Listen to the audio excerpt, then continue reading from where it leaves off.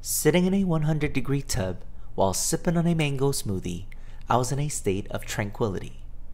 The combined scent of salt water and sunscreen and the beat of timbales and piano made for another perfect day on vacation. Until I was interrupted by a man who, with a naive smile, asked a question. "Where are you from?" "Connecticut," I responded succinctly and nonchalantly. "I mean, where are you really from?" Growing up as an Asian American, I struggled to answer this simple yet layered question of my origin. Every time I was asked the same question, I felt like an alien in my own motherland.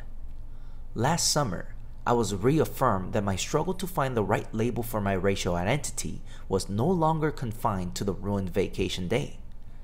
As I was scrolling through the list of courses for my upcoming academic year, I was fixated on Latinx history, a new course implemented by the state of Connecticut, emphasizing African American, Black, Puerto Rican, and Latino history. While I was excited to see the educators' efforts to establish critical race education, I was flabbergasted and disappointed that Asian Americans and Pacific Islanders were not included. I had been forgotten again. I was tired of waiting for Gato. I no longer wanted to be a marginalized observer waiting for others to take action. After extensive research on the history and movements of Asian Americans, hoping to find a way to confidently identify my race, I reached out to Dr. Jason Chang, an Asian American Studies professor at the University of Connecticut and a founder of Make Us Visible CT, an organization that strives to include Asian American Pacific Islander history in social studies curriculum. One of the goals of this organization was to promote and pass HB 6619, a bill that would ensure the inclusion of AAPI history in high school curriculum. Passing the bill required advocacy on multiple levels and in various settings.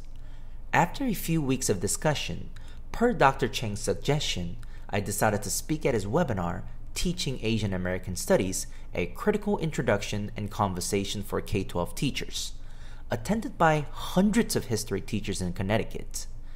Never having been a public speaker, I was afraid that I would not be the right person to deliver the speech, but I had to speak up. It was my opportunity to shed light on diversity, equality, and inclusion to leave no races behind. At my school, I used my pen to spread awareness.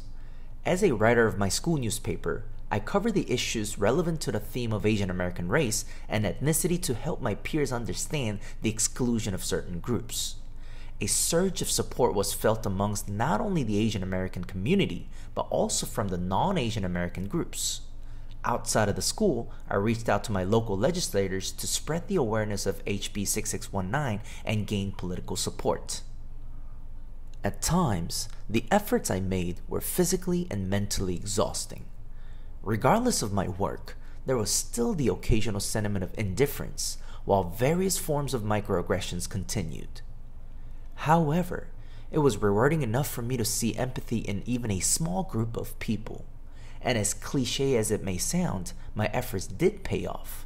In July, HB 6619 was finally passed, requiring that Connecticut schools add AAPI studies to the history curriculum. Where are you from? The question will be asked over and over, but I don't mind being asked anymore. Every time I am asked, it is an opportunity for me to proudly state my identity and educate others on my heritage.